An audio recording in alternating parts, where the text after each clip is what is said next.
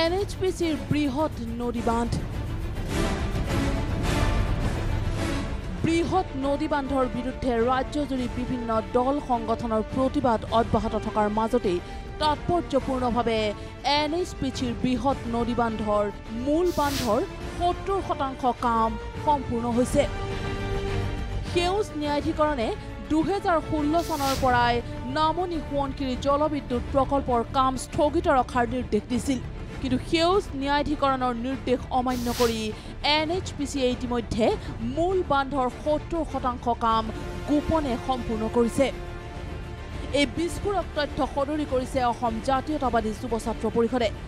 শেহতীয়াভাৱে বান্ধৰ কাম কাজ পৰিদৰ্শন কৰি NHPC কৰ্তৃপক্ষৰ এই গোপন তথ্য সদৰি কৰিছে জাতীয়তাবাদী যুৱ ছাত্ৰ পৰিষদে ইয়াত আহি আজি আমি যিখিনি দৃশ্য দেখিলো আমি অতিশয় যুৱ ছাত্ৰ পৰিষদৰ প্ৰতিজন কৰ্মী আজি এখন আচম্বিত বৰ্তমান সময়ত আমি দেখা পাইছো যে তেওঁলোকে প্ৰায় 70% কাম তেওঁলোকে ইতিমধ্যে শেষ কৰিছে কোনো কাৰণতে আমি নদী বান্ধৰ কাম সম্পূৰ্ণ হ'বলৈ নিদিওঁ আপোনালোকে দেখিছে বৰ্তমান সময়ত কেৰালাত যি অৱস্থা হৈছে যি বানপানীৰ সমস্যা হৈছে বানপানীৰ সমস্যাৰ মূল কথাই হ'ল যে 39টা ডেমৰ কথা আৰু এই 39টা ডেমৰ কাৰণে গোটেই কেৰালা ধ্বংস হৈ গৈছে গতিকে অসমখন বা লখিমপুৰখন ধ্বংস কৰিব বিচাৰে NHPC কোম্পানীক আমি কোনো কাৰণতে ইয়াত সফল হ'বলৈ নিদিওঁ আৰু সেউজ ন্যায়াধিকৰণৰ নিৰ্দেশ অমান্য কৰি NHPCএ বৃহৎ নদী বান্ধৰ কাম এনেদৰে সম্পূৰ্ণ কৰা কাৰ্যত ক্ষুব্ধ AJYCPয়ে শীঘ্ৰেই হুংকাৰ দিলে বৃহৎ আন্দোলনৰ আৰু এই আন্দোলন এবাৰ প্ৰতিকি নহ'ব